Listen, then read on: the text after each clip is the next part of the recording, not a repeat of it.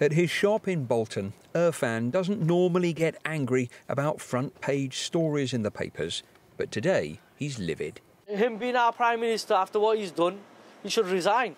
Families and families, their parents, kids, children's passed away. I have a mate who's my age, 41 years old. He's passed away, you know, in Bolton Hospital. It's a sickening. You know, he's left two kids, only 9-year-old and 14-year-old. Who's going to look after them now? And our Prime Minister doing this. It's just unreal. Bolton knows the cost of COVID, having seen some of the highest infection rates early on and some of the toughest restrictions. If there are those here who don't care about the Downing Street party, we certainly couldn't find them. Instead, people like trainee electrician Matthew, who lost his nan at the time without a proper goodbye, say this is about trust. It's a bit like a kick in the face, really, isn't it? You can't trust them as much, sort of thing. I think so, yeah, I think so. If they're telling people to do one thing and then doing the complete opposite, then, yeah, it's the sort of thing is you trust, isn't it? Digesting the story at the next table, retired care workers Kevin and Marilyn. The things that come out about what's going on with Boris, and it just doesn't surprise me.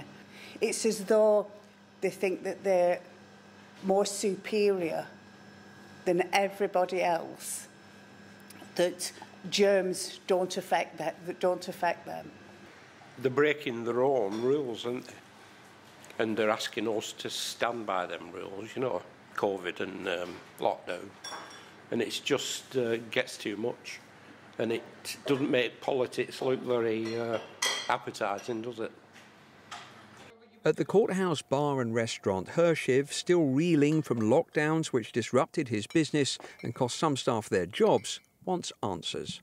To hear that they had a party for 100 people and we was sat at home, staff were sat at home, business couldn't trade, bills were piling up. I still am in shock and I actually can't believe it. I think somebody should be held accountable. If we don't get cut no slack and we weren't allowed to do it, why are you? That's what I would ask them. Questions, frustration, dented trust.